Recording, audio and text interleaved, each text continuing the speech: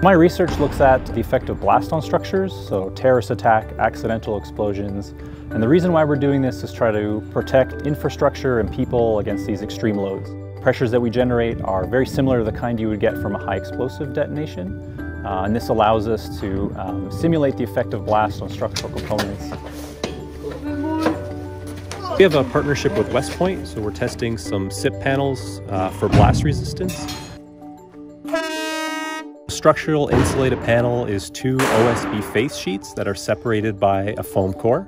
So if you're the military, for example, you could develop these basically prefabricated barracks using this product. So we're studying how to improve the performance of these panels.